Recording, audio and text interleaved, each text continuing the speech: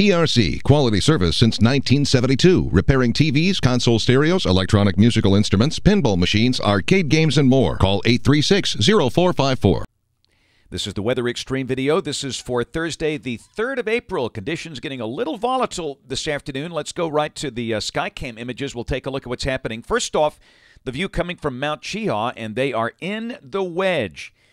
Got the cold air damming effect over East Alabama. They are sitting in the 50s up on that big mountain, and they are in the clouds. The Birmingham view, we're looking south, and temperatures in Birmingham are right around 80 degrees now, and that's helping to fire up the instability values. The sky is partly sunny. And down in Demopolis, again, it's awfully warm down there. The sun is out with scattered to broken clouds and rising dew points. And the air becoming relatively unstable, which means we might be setting up for some issues with severe weather before this day is over. There's the water vapor satellite imagery, and we also note a kind of decaying thunderstorm complex north of here over Tennessee and North Mississippi and the extreme northwestern part of Alabama, and that will be sending down a small-scale boundary down through here. And on top of that, we have a northward moving warm front and the wedge front. A lot of low-level boundaries in play here, and those can serve to help enhance low-level convergence and make for some backing winds, which means, you know, there might even be a tornado somewhere around here later today or this evening. There's the temperatures, and you can see the wedge coming down. Temperatures are in the 40s now over South Carolina. Looks like Atlanta's sitting in the mid-50s, and readings are in the 60s over far east Alabama. That wedge front is over around U.S. 431, something like that, about where we thought it would be. The guys out at Norman are monitoring this part of Alabama for a possible severe weather watch for this afternoon and this evening, including much of north and central Alabama, much of north and central Mississippi. And I would not be shocked if they did ultimately pull the trigger on that. The instabilities are coming up. This really shows the area all the way from Oklahoma to Alabama. Of course, we note the extreme instability out there along Interstate 35, southwest of Oklahoma City. The surface-based capes out there are 3,000 joules. But around here, we note that in North Mississippi, we've got some instability values up to 2,000 in 1,000 to 1,500 across our state. And as temperatures keep rising up toward the low 80s, we could see the instability hitting 2,000 joules around here. And there is a degree of veering of the wind here. This is the 0 to 3 kilometer storm relative helicity. And you can see there's a max out there across northwestern Arkansas and also some over north and northeast Alabama. That's because of that wedge front there. So we'll have to keep an eye on the sky this afternoon and this evening. In fact, of course, tomorrow as well. There's our convective outlook. The guys at Norman have extended the risk into North Alabama and North Mississippi for the reasons we've talked about. And, of course, really the hot spot is out there on the Red River and the Arklatex. Dallas-Fort Worth, Texarkana, McAllister, places like that. That's that moderate risk. Tomorrow there's a slight risk over almost all of Alabama and the adjacent states. And we note on the probabilities, that's pretty high right there, that 30% probability over much of Mississippi and north and central Alabama. And more than likely, they will upgrade this to a moderate risk at some point in the morning as conditions seem to be pretty favorable for severe weather.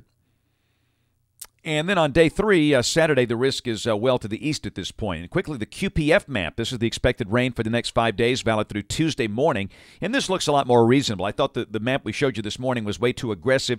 This looks about right. I think amounts of 1 to 2 inches seem right here, with the heavier totals up north, again from Little Rock up to Louisville. And that's suggesting maybe some 5-inch rains up in that area.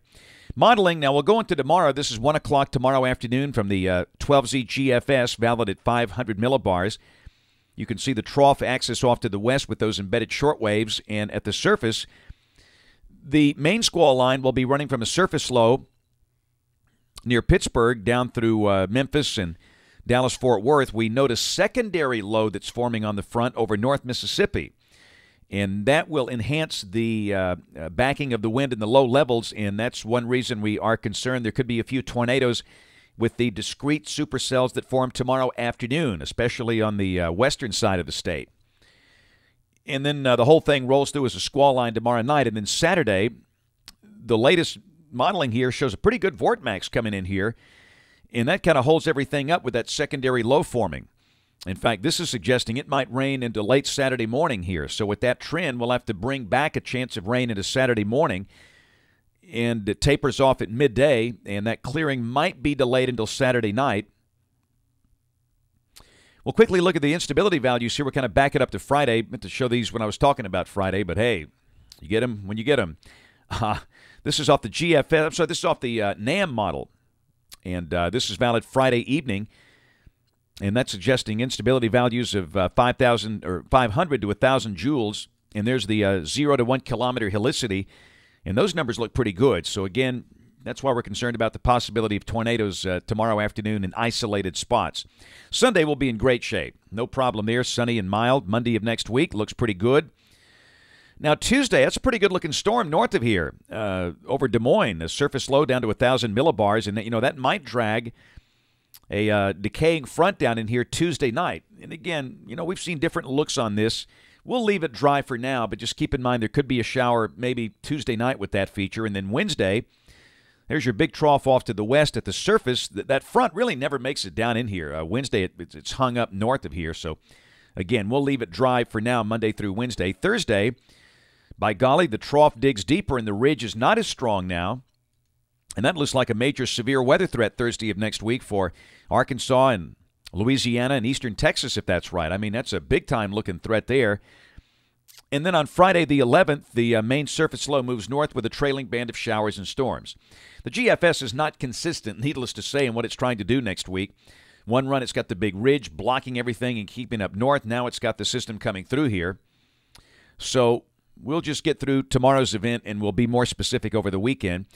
What about that late-season cold snap, or mid-month cold snap? Well, now the trough is not as deep. This is April the 16th. It's got the trough there, but it's way north of here.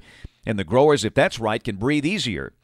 If that's correct, there would be no frost here. But remember, this is pure voodoo. The trend has been there for a long-wave trough and a late-season cold snap. How cold, we just don't know yet. Hopefully, this will be the right solution, and it won't be bad at all. And at the end of the cycle on the 19th, the westerlies shift north, and all the action is up north. But, again, we got a whole lot of things to go here before we get there. That's it for the Weather Extreme video this afternoon. We'll have notes on the blog, AlabamaWX.com. The next video here by 7 o'clock tomorrow morning. And, of course, we invite you to watch us on television this evening, ABC 3340 News at 5, 6, and 10 o'clock. Thanks a lot for watching. Have a wonderful evening, and God bless.